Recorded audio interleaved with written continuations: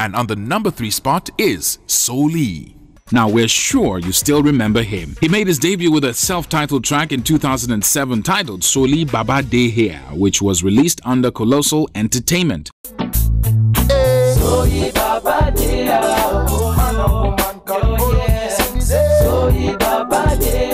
The song became an instant hit as it caught everyone unawares. At that time, Nigerians were still basking in the euphoria of Two-Face Idibia's success internationally.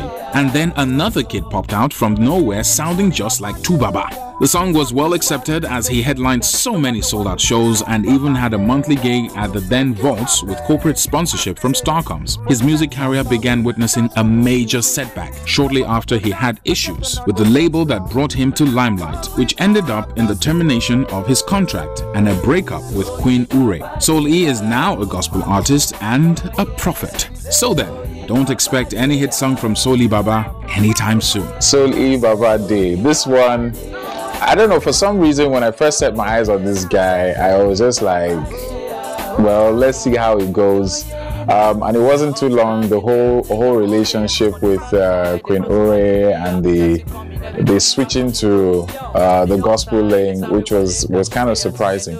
But for me, there was just something very shady about him at any given point. It was very dodgy and very strategic.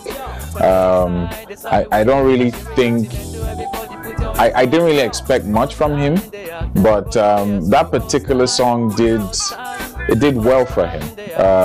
It brought him out to the limelight, and I don't think he was true to the cause for whatever reason.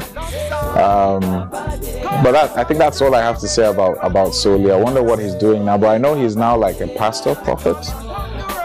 Maybe he might come out with a single, maybe not, but I think that ship has sailed a long time ago. So at that time I was living in Abuja, so I'm not quite sure how big the song was in Lagos or anywhere else, but I think it was a good contribution once again to the Nigerian music industry. I believe he was also a producer as well. That's all I can say. It was a nice sing-along song. Yeah. Number 8 position, Soli Baba Dey Here.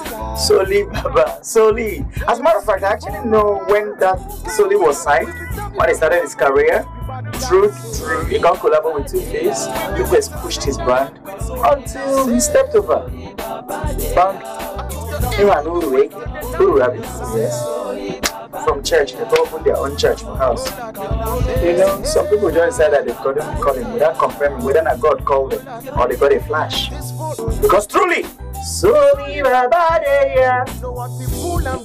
He did there now, someone. Soli Baba